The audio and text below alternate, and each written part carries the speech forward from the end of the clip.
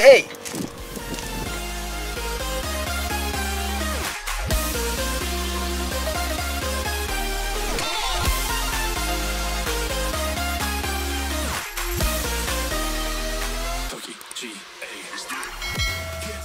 Okay, YouTube, so should we try again?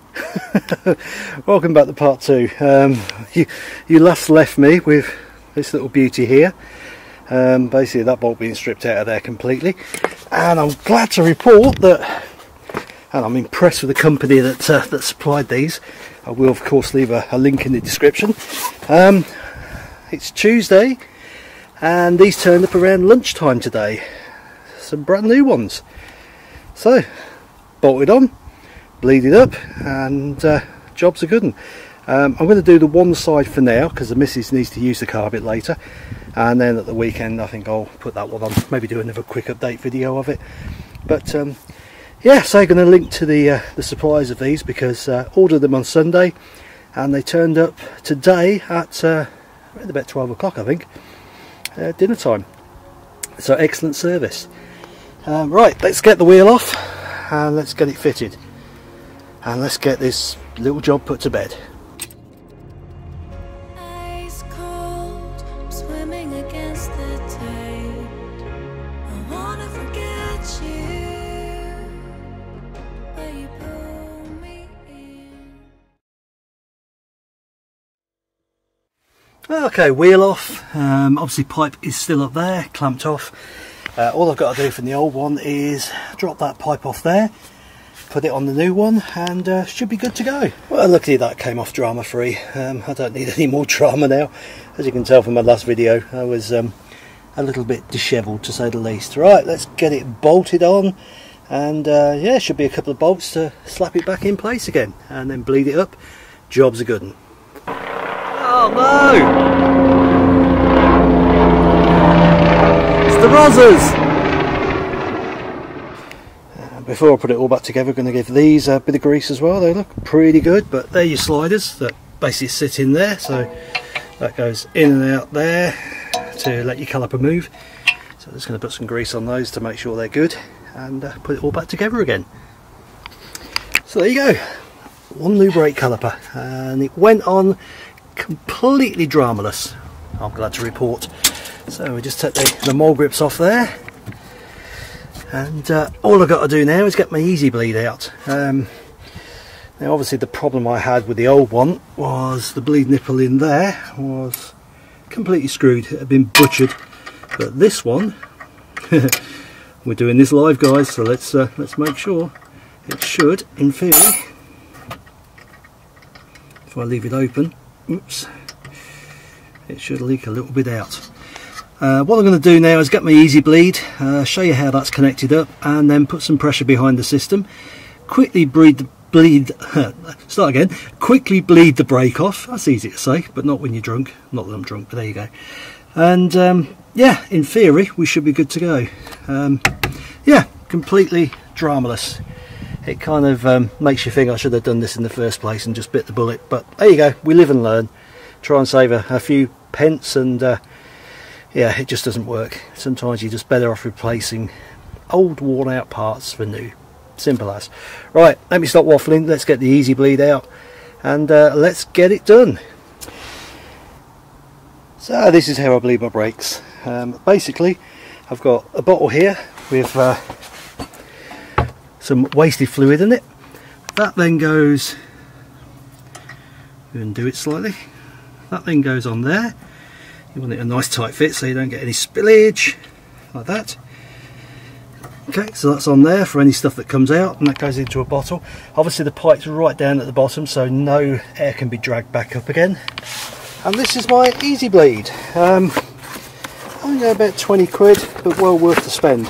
Basically what you've got is a bottle that holds fluid. That cap goes onto your reservoir, and then you basically connect this up to a maximum of 20 psi, which I've got an old wheel with 20 psi in it that I use for this, so I'll get it connected and show you how easy it is. So obviously Eddie's trying to make things as difficult as humanly possible, so your reservoir is down there. That does both your brakes and your clutch, and that's what comes out the top of it. A little bit difficult because of all this stuff on top. My reservoir is there, full of top 4, and my wheel is down there. So all I'm going to do now is basically connect this up, which let me do 2 hands. Back to you in a sec. There you go. So we're connected up there. And fluid is coming out really quickly. So I'm assuming I left that quite loose. Yes, I did. So that is it. Pretty much I have bled the brakes. It's as simple as that. So just nip that up. Not going to force it up like the last Muppets obviously did, but there you go. That's bled that one through. So obviously you can see the fluid's gone down, so it's pretty obvious that the fluid has gone out. So obviously what you can do is take this top pipe off and have a look, but what I want to do is just unscrew that, have a look at the pipe. Hold on a sec. I'm going to try and do this one hand, but just to prove that the bleed process is working, just undo that, and there you go. Pressurised fluid being pushed out. There you go, no air bubbles, no nothing. So everything is good. That one is now bled. I'm going to nip that up, pump the brakes a few times, and see where we are. So the brake is bled, the dog is being in the wing. We're spinning good. I've got the help of my able assistant, who's going to push her foot on the brake. Now? Yep. There you go. We are. Go on, push it hard. Go on. Yeah, I can't spin that there, so give it a couple of pumps for me. It's good. Okay. So we're solid there, and let it off, and we're spinning. There you go. That's success. Right. Can you pull the handbrake up and down a few times? This is how you adjust it up. Okay. So handbrake off. Okay, spinning there, handbrake on. Rock solid. So folks, we're going to call that a success. A bit better than part 1. All I want to do now is, well, I'm just going to quickly go around and check the brakes, bleed the brakes on the other side as well. Like I say, probably at the weekend I'll change the near side one, but this is the one I want to get on for now, definitely, because that was the one that was the problem. So it is on, it is working, everything is good. No leaks apart from the ones I've created, so clean it up, and we'll call that a good job. Thanks for watching all. Laters. Splash it all over.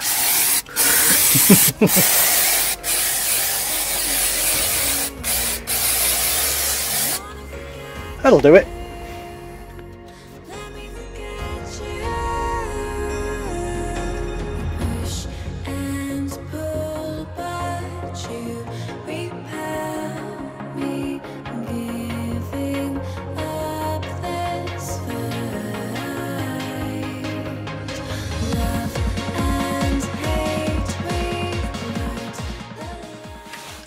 And that, folks, is why you check them afterwards. Don't just rely on the gun. A few moments later. You know what? Let's just get it done. Hey!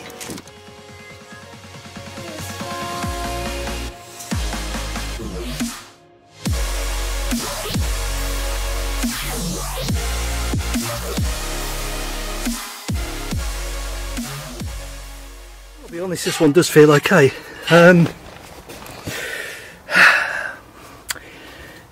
Do I change it?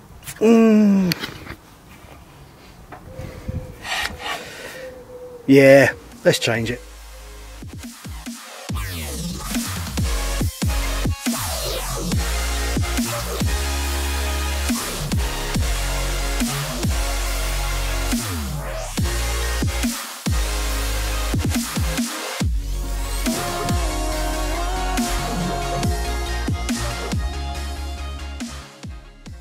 Well, there you go. That's how easy it is. Literally 10 minutes and it's off. Like I say, this one doesn't seem so bad. probably would go okay, but I've got 2 of them, what the hell. Let's get it changed before it actually fails.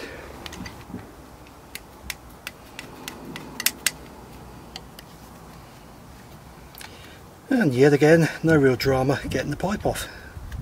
It's nice when it all goes together. There you go, just do that finger tight, connect that up to the top one,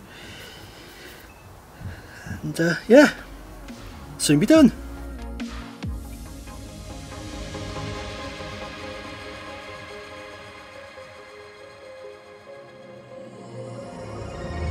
You've lost, but I don't feel I have won.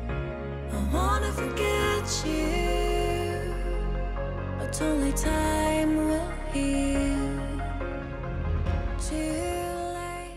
Okay, both bolts are in. Obviously did them up loose and then cracked them up as a final turn. The pipe's still loose at the moment for one good reason. That goes back in there like that. The pipe goes inside. Yep. There we go. That goes in there like that. The clip holds that in place, like so.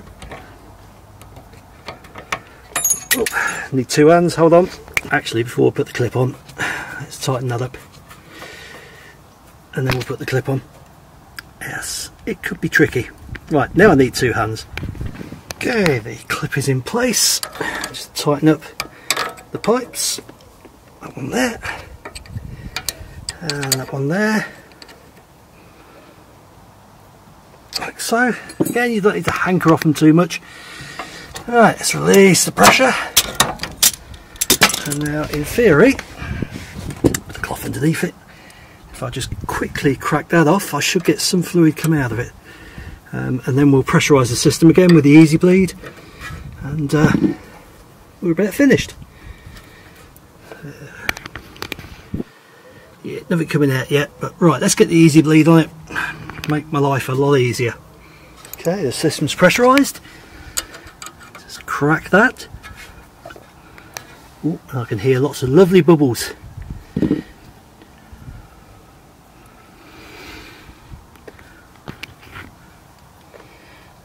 There you go, so that's just bleeding into there now. I'm not going to show you it again, but believe me it is, I can hear it.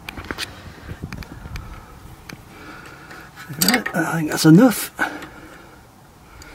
Quickly knock it up again.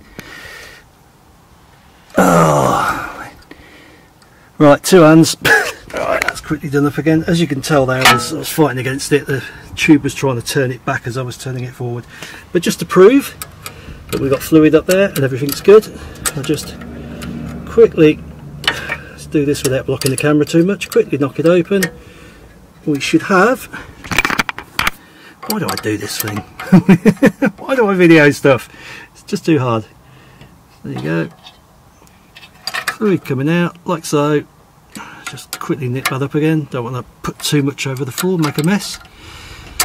And that, as they say, is that. Right, so that's everything in place. Alright, my able assistant is going to push on the brakes 3 or 4 times now. And hold the brake down. As you can see, rock solid, let it off. Nice and free. Handbrake. Off. Do it, pull it up and down a couple of times. Okay, off. Yeah. We're spinning and on. And we're rock solid.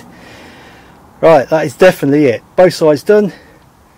Car's good for another 150,000 miles, even though it hasn't even done that yet. Right, so thank you for joining me for part 2 of this 2-part calamity. And yep, now I'm going to finish putting it all back together, put the wheels back on, and the missus is going to go shopping, ain't ya? With the dog? Maybe. With the dog? Ooh, do you want to say he'll be allowed in if I put a mask on him. He'll be fine if you put a mask on him, yeah. Do you want to say goodbye to everybody? Say bye-bye. Goodbye, everybody.